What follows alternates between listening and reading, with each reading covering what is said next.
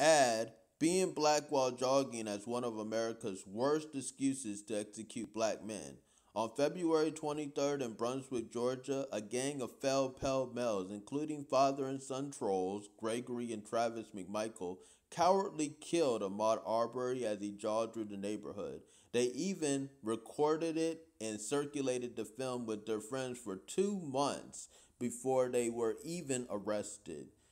The elder inbred has ties to hate groups, police chiefs, and politicians. CNN even tried to cover the tracks of these demons. But why?